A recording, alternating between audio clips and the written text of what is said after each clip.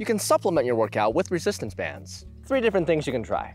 You can use them like this to make an exercise easier. The bands can assist you through part of a movement where you might need some extra help. Make sure you use bands that can support your weight. You can also use bands to make your exercises a bit harder. You may want to loop these around a sturdy bar or plank. You can give an extra challenge this way to your end range strength. The top part of our range of motion is capable of a lot more force than we commonly use. And lastly, bands can be used to target any weak or tight muscles that you might feel need some extra work. Bands were originally used for therapy and rehab. I do sell these in my shop, but you can get them many different places. Just make sure they're safe and sturdy. Have a beautiful day, my friend.